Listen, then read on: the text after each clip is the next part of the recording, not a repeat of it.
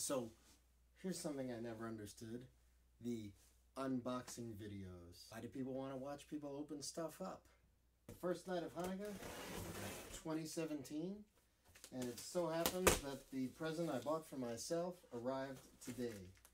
And it is the Rockville BPA 15.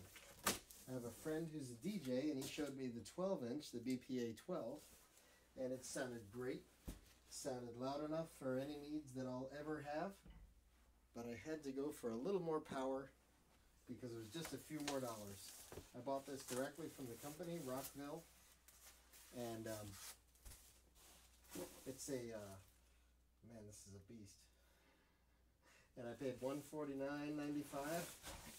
The 12-inch would have been easier to move around, but I thought for a few more bucks, more power would be wise.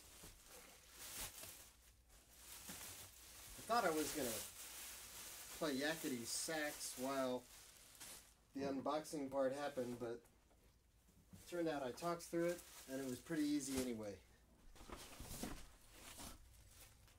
So here we go. In the past, when I would play along using speakers as a background, I was carrying around some computer speakers and a CD player, and eventually have played some rooms where things were just bigger and the sound would get lost from those speakers. So this thing should have the power, more than enough power that I'll ever need. There's the power button. There's this great panel in the back for all the hookups. But I'm going to try no hookups. Nice digital Bluetooth screen. It's probably searching for something. And I've got an iPad here. So let's check out this moment of truth. While it's trying, I'll get the manual. This time we'll turn the Rockville on first. Connection unsuccessful. Make sure Rockville is turned on and in range. I'll try it under this other list. Rockville is showing up under My Devices and under Other Devices, so I'll click there. Under the Other Devices list. Ha!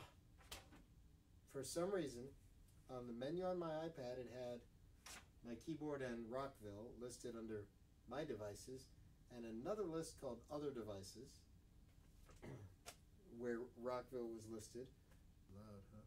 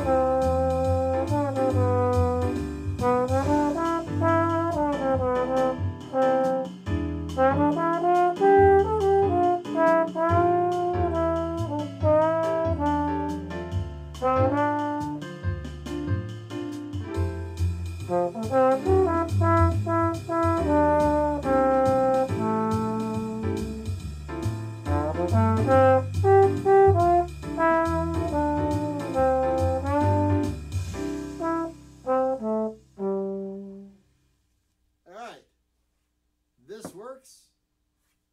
I'll keep practicing. I'm just a beginner at jazz. But I am pleased with this. Awesome.